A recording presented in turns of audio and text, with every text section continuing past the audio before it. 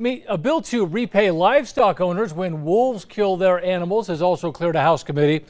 HB 164 would set aside $9 million into a compensation program already in place at the state ag department.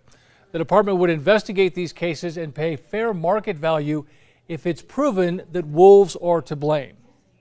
It's a new model between livestock producers in New Mexico and recovery of the Mexican wolves. Compensation for damages will decrease the intensity of the disagreements and lower the volume on the acrimony that's simply been present for too long. Now, this bill comes amid a recent resurgence in wolf populations in New Mexico and Arizona. State ag officials say there were more than 100 attacks on livestock just last year.